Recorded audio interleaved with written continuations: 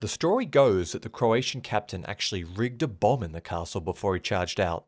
Nicholas Zrinski was under no illusions of victory. He knew no one was coming to help. He and his handful of men would meet their end, but they'd do it on his terms. He would leave the old man a little parting gift. Packed against the walls of the keep was the one thing they had in abundance: dozens of barrels of gunpowder. A long-release fuse had been lit, and the wick slowly burned towards the bomb. Like sand falling through an hourglass, the hissing counted down his time on Earth.